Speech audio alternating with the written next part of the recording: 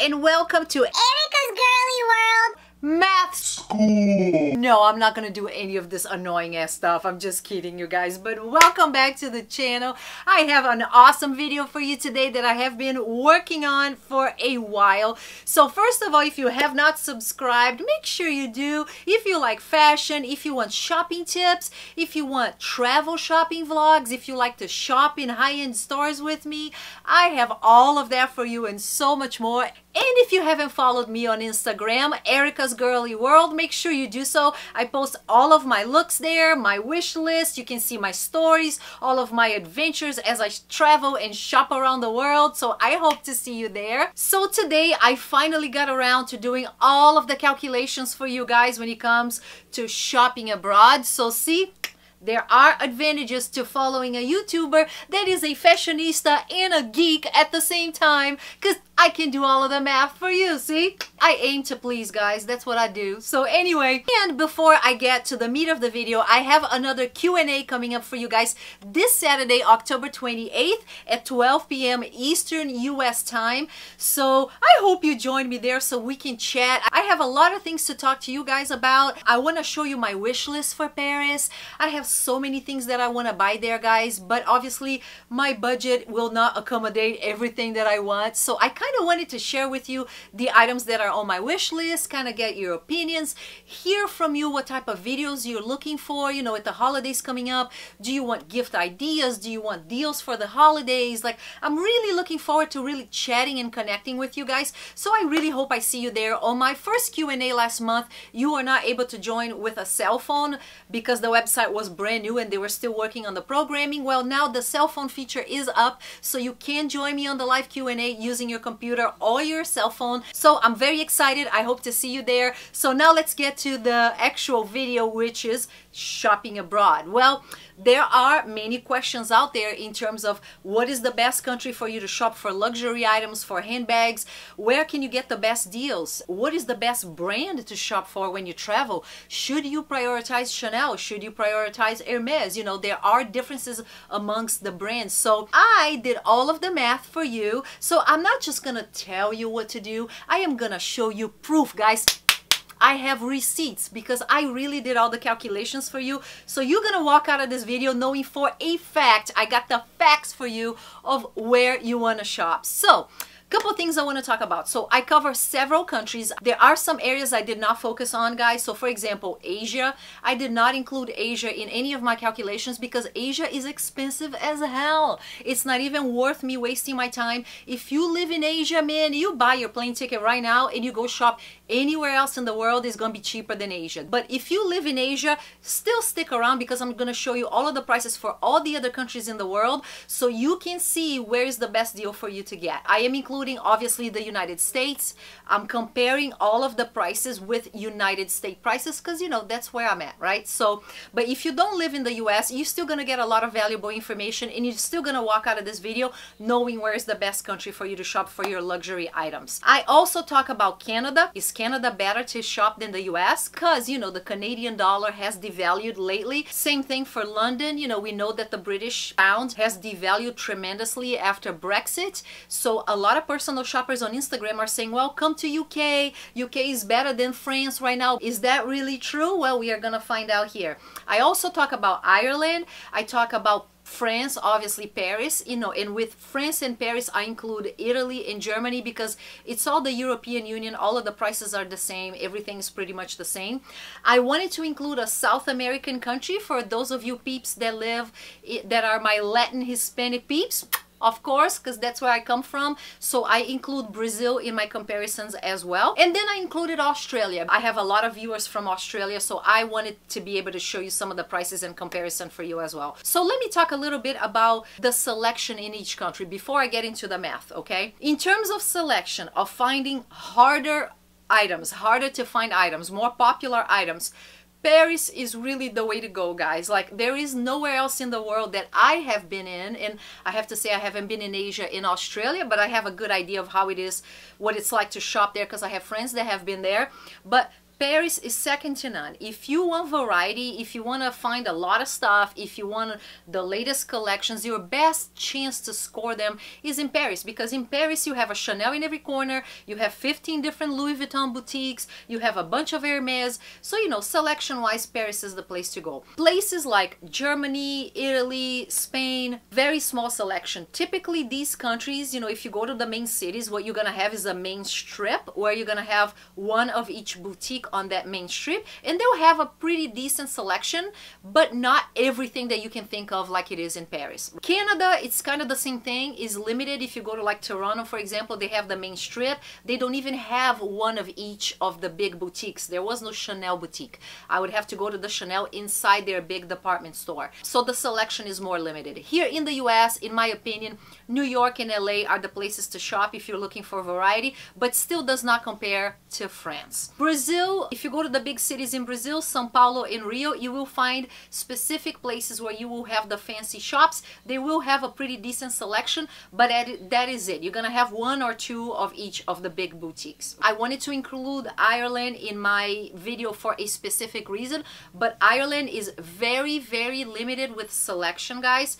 Ireland has only a big fancy department store called Brown Thomas, and Brown Thomas, inside the store they have the boutiques. So they have a little Chanel boutique inside, they have a little Louis Vuitton boutique inside. The selection is extremely limited. London, you have a pretty decent selection, but nothing compared to Paris, right? Here's the scoop with London. You can go to Bond Street, where is the biggest strip, to find all of the standalone boutiques. So big Chanel, big Louis Vuitton. And the boutiques on Bond Street, I found out, are some of the biggest in the world. So the biggest Chanel boutique in the world is in Bond Street. The Dior is huge. The Louis Vuitton is huge. And then you have Harrods.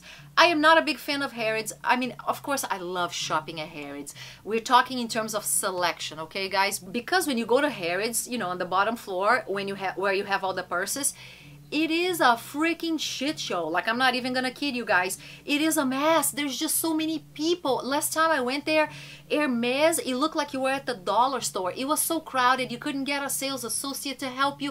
I don't like that. Like, I'm sorry, when I'm doing nice shopping, I want the service. I want the peace. I want the nice, you know, essay right there at my disposal if I have questions. I mean, you are paying all of that money not only for the product, but you expect a certain level of service. So when I go to London, I only go for Harrods if I go to the ready-to-wear section, which is on the upper floors, and it's way emptier because, you know, a very small percentage of the population can afford clothes from like Dior or Louis Vuitton or Chanel, right? So it's way quieter, and then you get better service, but still the selection is not that great, okay? So in London, for me, I like Bond Street, but I could not find any of the hard-to-get items there. I still think Paris is way, way better in terms of variety selection. So this is the scoop, guys. Now, let's talk a little bit about the specifics in terms of sales and taxes and VAT and all of the jargon that comes with traveling abroad, right? So there are certain countries that offer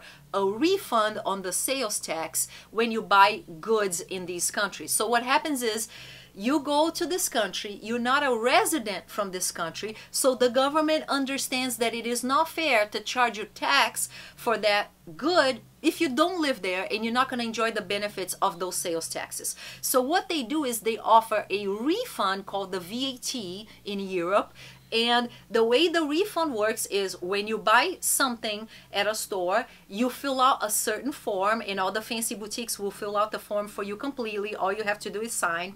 But the store will fill out the VAT refund form for you with what you bought, what the cost was, your passport number, all of this good stuff. You take the good unused, okay? In 99% of the countries, the good has to be unused. To the airport. When you're about to leave the country to go back home, you go to the airport, there's a customs office there. You're gonna take your receipt that you got from the boutique, you're gonna show them the good that you bought unused, they're gonna stamp your receipt, and you're gonna get a refund back for the sales taxes. typically is around 10-13%. It varies a little bit depending on the country, but it is a major benefit of shopping abroad, because not only you see the prices are less expensive, right, from the currency exchange, you also get the benefit of getting some of those sales tax refunded to you, which makes the price of the goods even better, right? So I'm gonna talk a little bit more about the specifics. So let's talk per country. In the US, you have the price of a good, and on top of that price, you're gonna pay a sales tax for most states. The sales tax amount varies. For all of my calculations, I'm gonna use an average sales tax of 7%, which is a pretty good number, you know, considering the entire country. So if you see a bag at a store in the US and the price is $1,000, you know that when you get to the register to pay for that bag, you're gonna pay $1,000 plus 7% sales tax. When you leave the country, you do not get any of that refunded back. Too bad for you, tough shit, the government doesn't care. So you don't get any of that money back. In Canada, same situation. You see one price, but then when you pay, you have another amount added to the price, which is a 13% sales tax. And Canada does not offer any refunds either. In Brazil, the sales tax are already built into the price of the goods. So if you see an amount, that's exactly what you're gonna pay at the end of the day, and you do not get any refunds back. And one benefit that Brazilians do have is that luxury stores in Brazil, they sell things in payments. So you can go to Gucci and buy a bag and pay for that bag in 6 equal payments. But you have to have a local credit card. So I know a lot of people that either know people from Brazil or have family in Brazil, that they will get a credit card under their name that they can use for shopping, and they can divide the amount in payments. And the payments can go as much as 12 payments, guys, depending on the amount. Ireland does not have a sales tax on top of the price, and Ireland offers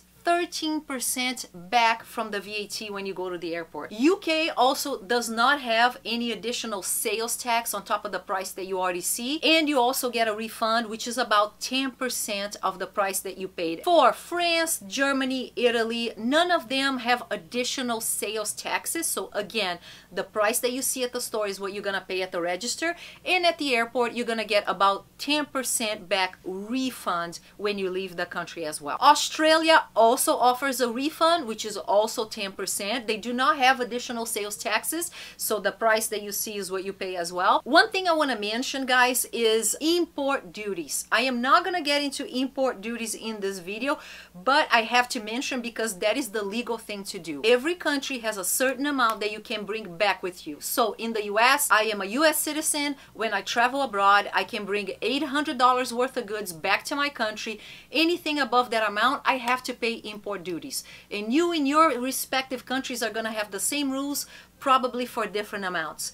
In the US, I claimed my Birkin. Okay, so when I brought my Birkin, the way you claim something is at the airport, you fill out a form, you say what you purchase outside of the US, how much it costs, and then you give it to the official, and they will make you pay import duties if you went above the $800 that you are allowed. For handbags, it ends up being about another 10% on top of the price. That's what you're gonna pay in import duties.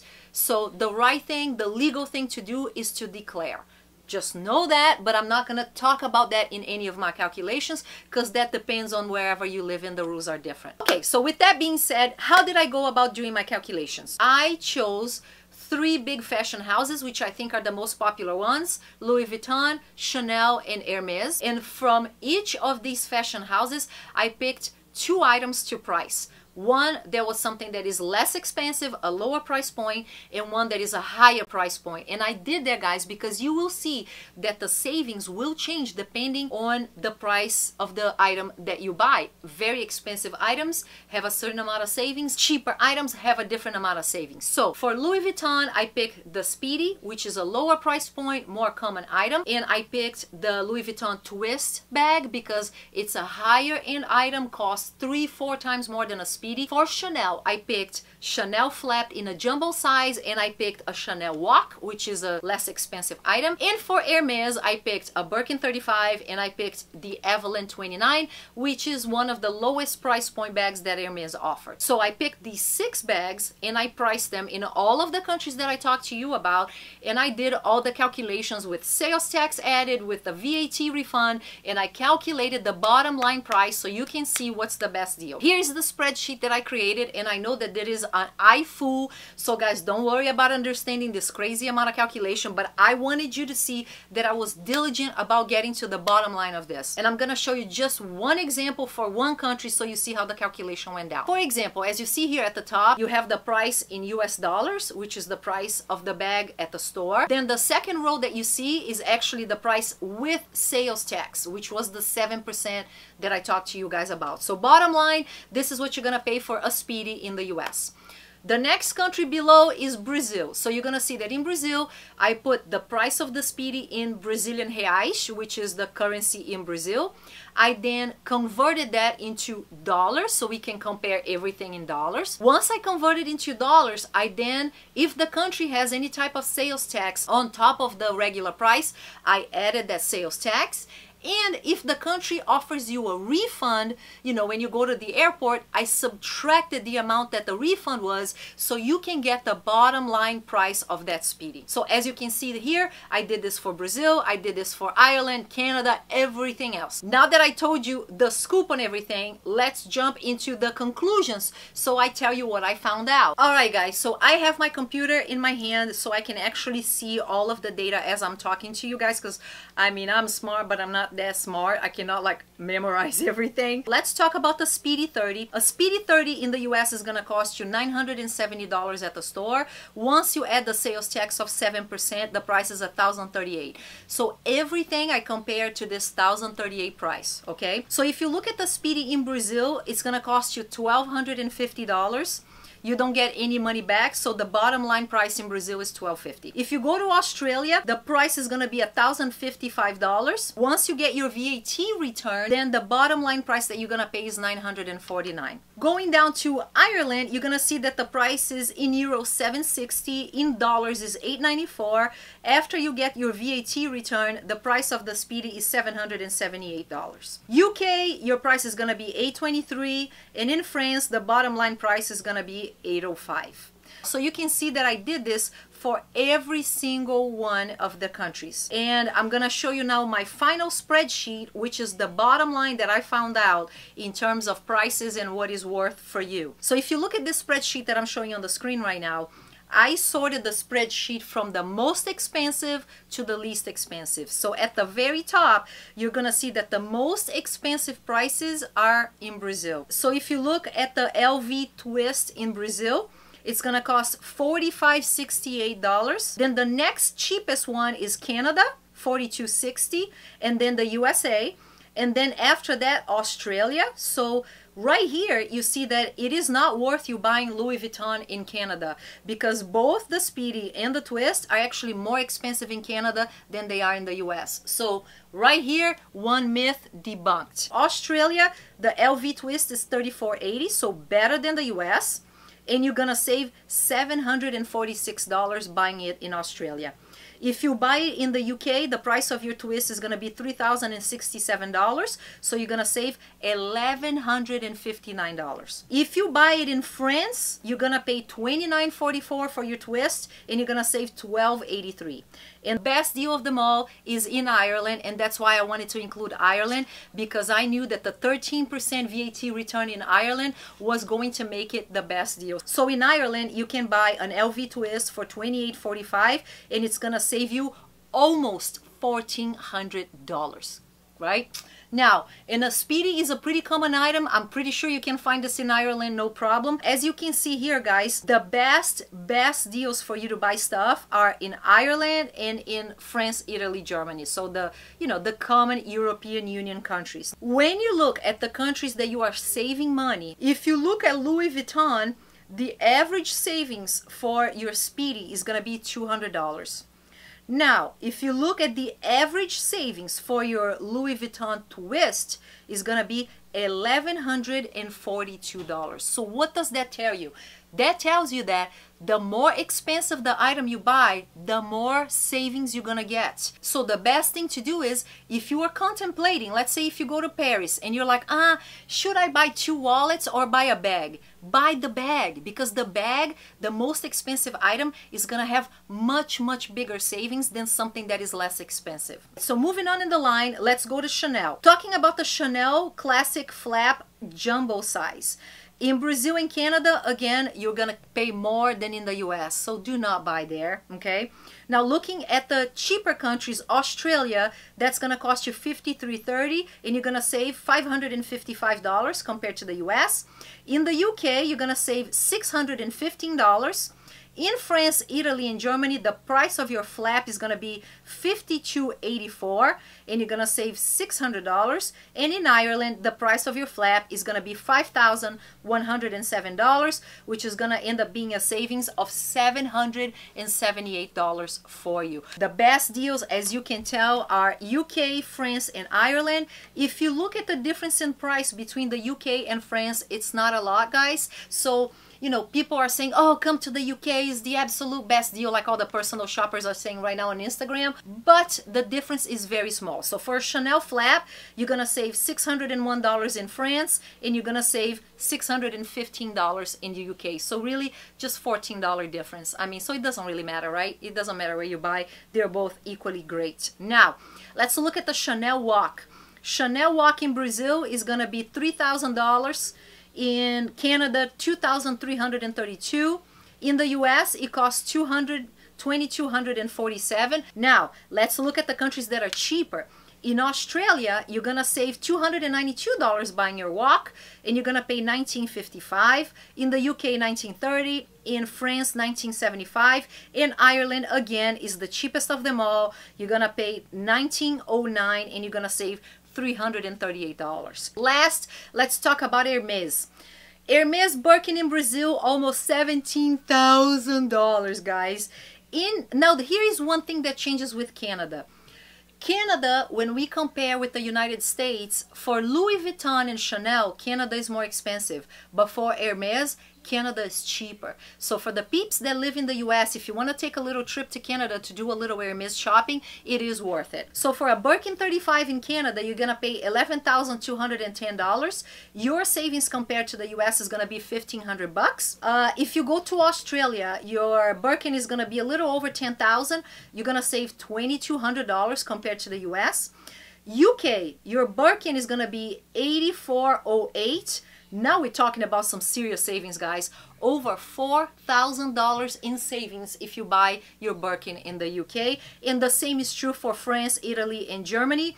Price of your Birkin 35, $84.71. You're gonna save $4,200. And if you buy it in Ireland, biggest savings of them all, you're gonna save $4,500. But here's a disclaimer, I doubt you ever score a Birkin 35 in Ireland right off the street. The Hermes boutique there is very, very small. I'm sure you gotta have some serious connections and you have to live there in order to score one. So don't book your ticket to Ireland yet to buy your Birkin. But if you wanna buy other Hermes items in Ireland, like shoes, bracelets, scarves, absolutely totally worth it. And then looking at the Hermes Evelyn 29, kind of the same deal, guys. In Brazil it's super expensive, $6 grand. In Canada is about the same price as the US, okay? Australia is a little cheaper than the US, and the best deals are in the UK, France, and Ireland. So in general, guys, again, the savings rules apply here. Look at the average savings you get buying a Birkin abroad on the cheaper countries. You're gonna get an average savings of $4,700. If you buy the Evelyn, you're gonna get an average savings of $1,040. So the more expensive item definitely saves you a lot more money. Let's look here. What are the best brands for you to buy abroad? So if you look at Louis Vuitton, you are saving, for the cheap items, you're saving 19.2%. If you go to the expensive items, you're saving 27%, okay, for Louis Vuitton. If you go to buy Chanel abroad, for the expensive item, the Chanel flap, you're gonna save an average of 10%. And for the Chanel walk, you're gonna save an average of 13%. So if you compare Chanel to Louis Vuitton, the savings at Louis Vuitton are way bigger. So if you have items on your wish list, let's say you have a bag from Louis and a bag of Chanel from Chanel that you really want, and you're traveling to Paris and you're thinking, which one should I get?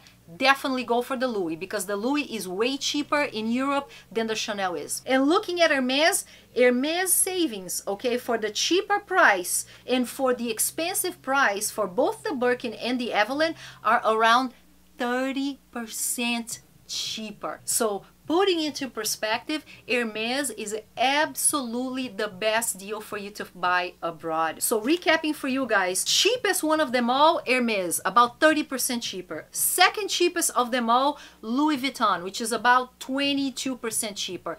The least of them all is Chanel, which is only about 10% cheaper. So when you travel, don't prioritize Chanel, get these other brands that are much better deal abroad. So now that we looked at all of the math in detail, I wanted to do a recap of everything that I found. Countries that are generally not good. South America, very expensive. Asia, very expensive.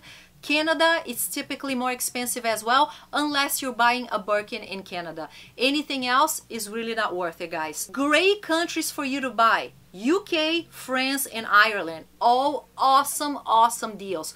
Australia is a little bit cheaper than the US, but doesn't really justify a trip just for you to go shopping. So really your best deals are UK, France, Italy, Germany, and Ireland, with Ireland being the cheapest one of them all, but Ireland does not have a great selection.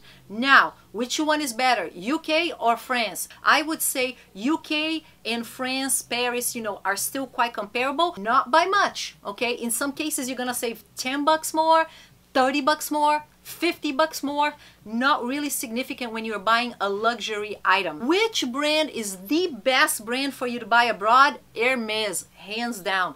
Hermes gives you the most amount of savings, about 30% in savings when you buy Hermes in Europe. So if you have things on your list, prioritize your Hermes because that's the biggest bang for your buck. The second best option, Louis Vuitton, still offers great savings for you guys, about 20 to 23% in terms of savings, so definitely worth it. Chanel, bottom of the priority list, guys, only about a 10% savings. I don't really think it's that worth it. I would totally focus on spending my money on Hermes and Louis Vuitton because I'm getting way more bang for my buck, and then hold off on your Chanel and make sure you buy them here in the US. I hope this was helpful to you guys. I hope you're leaving the video with a real good idea on where is the best deal to buy, and in some cases, guys, if you are looking to buy a really expensive bag, the savings are so big for like a Birkin, for example, that you can book your trip to Paris, pay for your hotel, buy the bag, and still save a crap load of money. So there you have it, guys. This is my handbag math. I hope you enjoyed Erica's Girly World handbag math class. Did I say that right?